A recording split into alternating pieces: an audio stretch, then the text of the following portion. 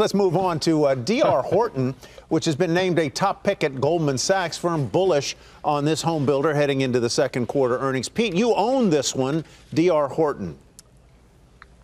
Yeah, it's, you know what, I would agree with them, Tyler, because everything that we see, all the numbers that we see, all say that there is more upside coming, even though they've had an unbelievable run. And this has been a multi-year run. This is not just a run that's just because of the fact of the pandemic and everybody's going out for their houses.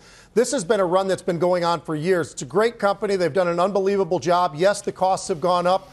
By the way, they've been able to pass those along to the customers with these prices as well. So when you really look at this and the fact that they raised their estimates going forward as well, I think that there's a lot of reasons to like a lot of the different builders, but particularly this name, I think right now, given the backdrop of everything that we've got going on economically and the movement around the world. Yeah. Megan, you like home improvement over the home builders. Explain why you favor them.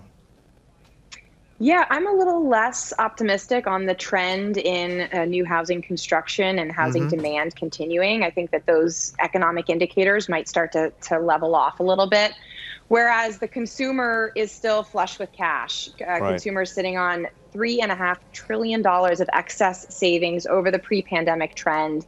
And we think home retail is still a good spot for them to be deploying that cash. I think a lot of it will be going into services as the economy continues to move past COVID-19, but home retail is still a spot that we like. All right, let's talk about AMD. Reiterated a buy at Bank of America. The firm says underappreciated data center success will drive the stock. Joe, you own it.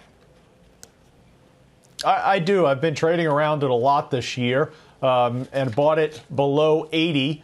So I finally got myself lucky on one good trade, Tyler. But there's strong momentum, clearly, both fundamentally and technically. And you just have to wonder how much of the missteps from Intel are really benefiting AMD and their ability to grab market share. I suspect a lot more than we think. And again, we're talking about a fantastic management team in place at AMD. So I think it's positioned here above 90. I think it goes back above 100. And I'm certainly looking forward to holding this one for the long term. All right, Amy, I know you, I just want to get your thought on the semiconductors. I know you own NVIDIA, which has been a very good stock. Yes, we've owned NVIDIA for a very long time.